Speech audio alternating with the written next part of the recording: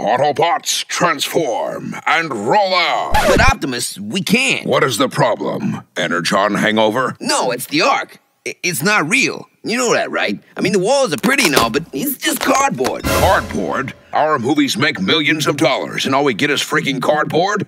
You, Michael Bay. That cheapskate probably spent all that money on explosions. Speaking of explosions, Optimus, check out my latest invention. I call it the Michael Bayatron. You just push this button and... No, Wheeljack! No!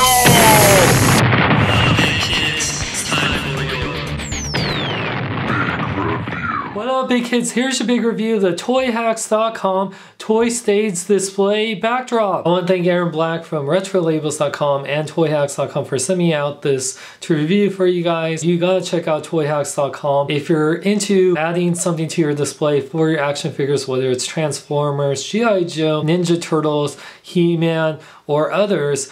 These are for you. These add a great display backdrop for your shelves or to take pictures. These range from so many different styles and sizes. This is the large HeroBot computer stage, which is based on the Ark or Teletran 1 from Transformers G1. You can see that the art style on this is very nice. It really looks like the G1 cartoon, made of a nice cardstock that has a nice matte finish to it. The art style I really dig a lot. You can see all the different details. Now this is the large one. The large one is 12 inches high by 36 inches wide. Fold in this part to kind of have a more inward display, or you can have it very nice and wide for your nice wide shelves.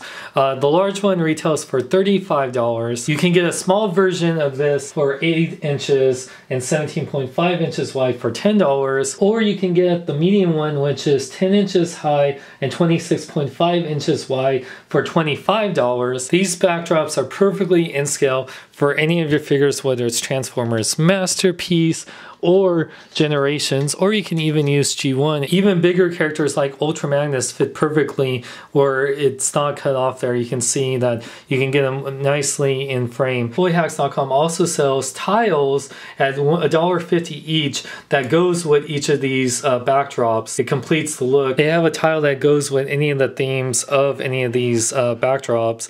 You can see they are made of a thinner cardstock, but still very durable. And what's cool is that you do get these little Toy Hacks adhesive stickers that you actually use to connect each piece together. You can just take these adhesives and just place it on the edges together to put them together so that way they stay in place. Now there's many different choices of backdrops on the ToyHacks.com website.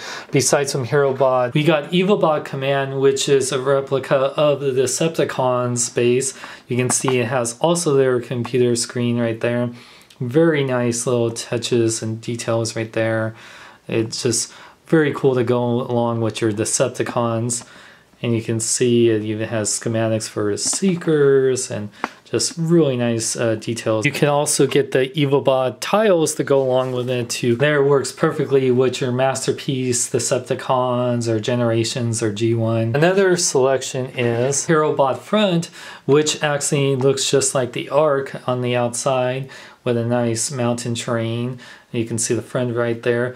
Looks very awesome. You have some nice trees going on there. You got these nice dirty tiles to go along with it. This dirt terrain tile looks perfect when it goes with the HeroBot. Another beautiful backdrop to go with your Masterpiece, Transformers, Generations, or others. And besides the small, medium, large sizes you can use for wider shelves or displays, they do make sizes that fit perfectly with the IKEA D-top. This is the 80s red style, which is a homage to the original Autobots packaging. It's made for a D-top shelf.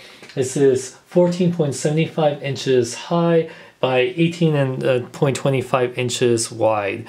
These definitely fit nicely in the D-top shelves, which I'll show here in a second. We do got 80s purple, which is the homage to the Decepticon packaging from the 80s. Very nice also. You got Space Battle, which is a beautiful explosion like from the original artwork we got from Transformers G1 toys. Now if you got this in the standard small, medium, large, wide one, this was actually when you put it into a D-top space, it's split into two different pictures. This is Cube Shelf A. Cube Shelf B would actually connect if you had two D-tops right next to each other. They would connect. Sadly, I don't have a display that I can show that that off, but you can see it on their website at toyhacks.com. And besides from Transformers themed displays, we also have ones you can use for G.I. Joe, like the American flag right here. You could use these for so many ones, like even Hot Toys Captain America. And for other action figures, whether it's Ninja Turtles or Batman theme, we got like rooftop ones. I've actually used these in many of my reviews before. They're very nice. I really love the art. This is a rooftop A. It's very nice. It even has like gargoyles, which is very perfect for a Batman display. You can also get these black tiles, which you can use for rooftop. These backdrops fit perfectly in the D-top shelves. Not only do they pretty much fill up the shelf, but they also would hide any of those Theodore lights that you have right there. And see how much it adds to your display. It just looks so freaking cool right there. Yeah, I just absolutely love it.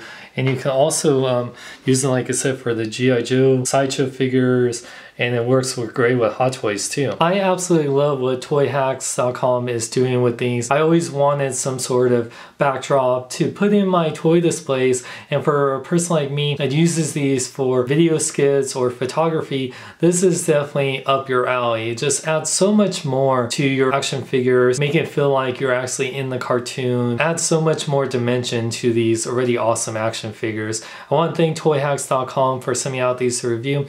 Check out toyhacks.com for action figure displays for Transformers, G.I. Joe, He-Man, and many others. They have so many great choices, and they take PayPal. I just strongly recommend these. I want to thank John Bailey, voice of Honest Trailers, for voice Optimus Prime and Wheeljack in this review. Subscribe to him, link is in the description. And for more, check out my website at SeanXLong.com. Like my Facebook, follow me on Twitter, Instagram, links in the description. I'm Sean Long, may I live long and love life. This city just showed you it's full of people that aren't even real. This isn't real, it's just a cardboard. What the hell? Wait, if this is real, maybe everything isn't real. That means my parents are dead. Sorry, Babs, but your parents are still dead. No, damn you, Michael Bay. I want you to tell your friends about me. I'm Batman. I'm Purple Man.